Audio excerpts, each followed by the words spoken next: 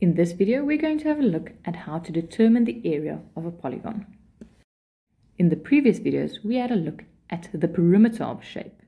That is the distance right around the shape. Next, we're going to have a look at the area. That is the size of the space that the shape covers. Here we have a square that has a length and a breadth of 1 centimeter. So originally, this was a 1 centimeter line that was expanded by 1 centimeter, forming a square that we call 1 centimeter square.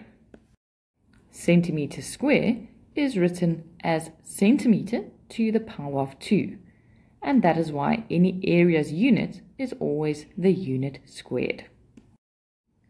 Next up, we have a line of a length of 3 centimeters that is widened by 4 centimeters and now consists of 12 of these centimeter squares. That means that the area of the shape is 12 centimeters squared. This area could have also been calculated by taking the length and multiplying it with the breadth of this figure. And from here, we are also going to form the formula for the area of a square and a rectangle. The sides of a square are all equal in length and can therefore simply be named the sides. To get the area of a square, it will then be side times side, or side squared. For a rectangle, we'll use the symbols length and breadth, so the area of a rectangle will be the length multiplied by the breadth. To determine the formula for the area of a triangle, you need to realize that a triangle is simply half a rectangle. So, to find the formula for the area of a triangle, we are going to start off with our rectangle, length times breadth, and take half of that. But because not all triangles have a length and breadth that are perpendicular to each other, we're going to take it one step further and specify that it is half of the base of the triangle multiplied with the perpendicular height to that. So when we move on to an acute triangle, you still need to know where the base and its perpendicular height is. The base will not always lie flat on the ground. Depending on the information, you will have one of the sides of the triangle as your base.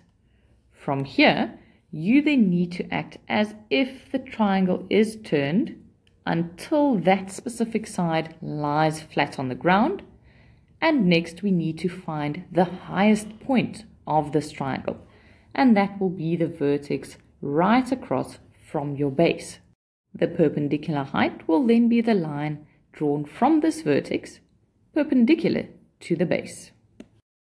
If we then have a look at an obtuse triangle and make our base the line that is lying on the ground, you will see that the height drawn from our highest vertex has to lie outside the triangle to be drawn perpendicular to the same level as our base. Now let's go and have a look at how we can use these formulas. Determine the area of each of the following shapes. The first shape is a rectangle, and for the area of a rectangle, we are going to say length times breadth, which can be 8 times 5 or 5 times 8 to get to an area of 40 meters squared. It doesn't matter which side you choose to make the length and which the breadth. It all depends on from what direction you are approaching this rectangle. Both will still give you an answer of 40. Remember that area is always a unit squared. In example 2, we have a triangle, and the formula will be half times the base times the perpendicular height. In our sketch, we have one of the sides of the triangle given as 15, which will form our base. From here, if we draw a line perpendicular to the highest point of this triangle, it will be 13, and that is our perpendicular height. So for our area, we will have half of our base of 15 multiplied by the height of 13 which will give us a final answer of 97,5 centimeters squared. In example 3, we once again have a triangle and we need to identify the base and the perpendicular height. The base can now be either the 10 centimeters or the 9 centimeter side of this triangle. But we are going to have to use the 10 centimeters because we do not have anything drawn perpendicular to the 9 centimeter side. We do, however, know that the height perpendicular to our 10 centimeters is 7. So, substituting into the formula, we will have a half times our base of 10 times the height of 7, and that is 35 centimeters squared. In example 4, our shape is a combination of a square and a triangle. That means we'll have to determine the area of the square as well as that of the triangle and add them up. For the square, we already have all the information because the formula for the area of a square is side squared, and we know that each side of the square is 8 meters.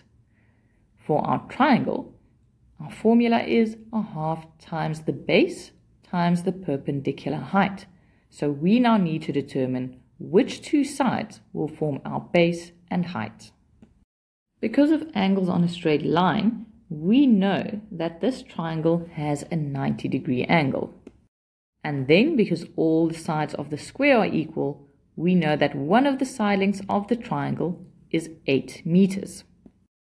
We are also given that the hypotenuse of this triangle is 10 meters. But for the formula for the area of a triangle, we need the base and perpendicular height, the two sides that are perpendicular on each other. Therefore, we need to determine the length of the base, and we can do that using Pythagoras. So, to determine the value of the base squared, we are going to take our hypotenuse and square that, and then subtract the other side's square. And that is the theorem of Pythagoras. 10 squared minus 8 squared is 36, and the square root of this will give us the value of b, which will then be 6 meters. And now we can finally determine the area of our shape. For the square, the sides are 8 meters. For our triangle, we've just determined that the base is 6 meters and the height was given as 8. So the total area for this shape is 88 meters squared. In the next video, we are going to have a look at the area of a circle.